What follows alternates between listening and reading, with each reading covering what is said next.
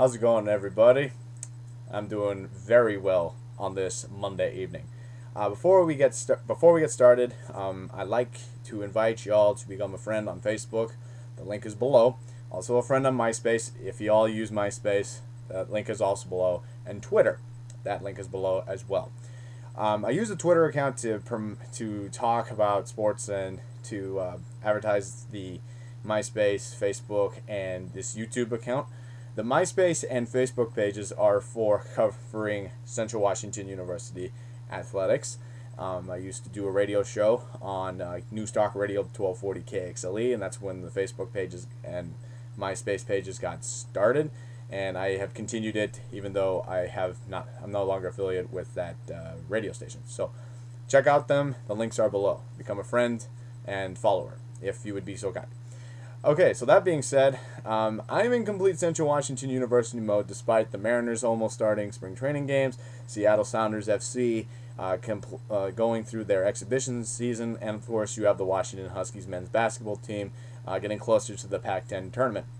But for now, I'm in complete Central Washington University mode, and here is why. The Central Washington University men's basketball team has clinched the #1 seed in the Great Northwest Athletic Conference.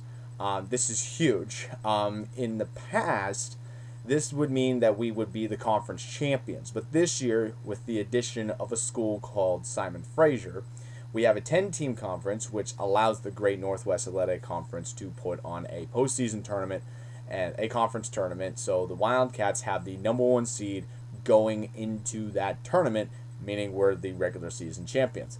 And I'm excited for this because this means that Central Washington will host at least one conference game. It will be on Monday, February 28th. We do not know who we are going to play yet. If the tournament was to start today, we would play a university called Alaska Fairbanks, or the University of Alaska. Whatever. I'm always referred to them as Alaska Fairbanks. But anyway, so the Wildcats look like they are on pace to make the playoffs for the 4th year in a row. Here's how you make the playoffs at the Division II level.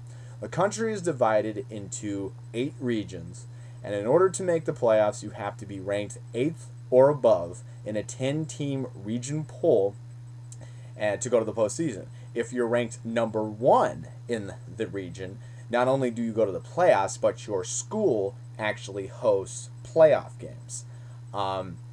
Even if your school is one and done in the postseason, that would be the site for the first three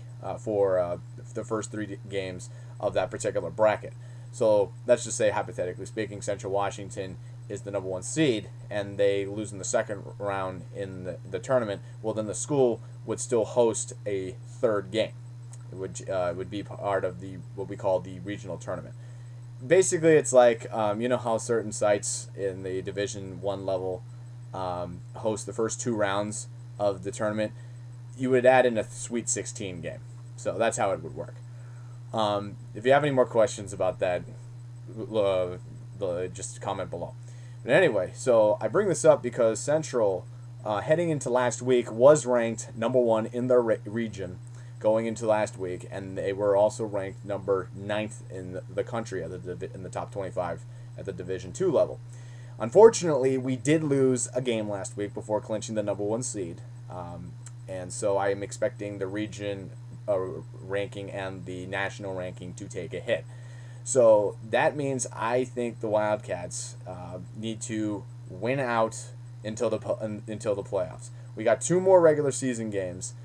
So we need to win to still keep the voters thinking, okay, Central Washington is for real. They only slipped once against Western Washington. And then we need to win the conference tournament and just be outright great GNAC champions, and that will keep that #1 record. Keep that #1 ranking. So that, of course, eliminates the possibility of resting starters, resting seniors, and that type of sort. The thing that I am a little concerned about this Wildcat team is this. The men's basketball team is on pace, as I said, to go to the playoffs for the 4th year in a row. Despite all those playoffs appearances, we don't have any playoff wins at all. We are usually one and done. We're a great regular season team, a lot of fun to watch, but when it comes time to the playoffs, either, we get in foul trouble, we get injuries, or last year we kind of snuck into the playoffs. We really weren't expecting it, but we were able to get the 8th seed, and so we were able to sneak in there. But this year being ranked as high as number 9 in the nation definitely says that this team has the opportunity to do something special. But we need to get that playoff win, and that's the reason why I'm a little concerned going into the playoffs, because, like I said, great regular season team, but one and done in the playoffs.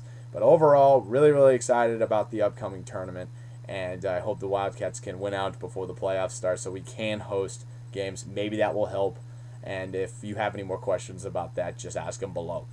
Okay, so go Wildcats. The conference tournament will start next week.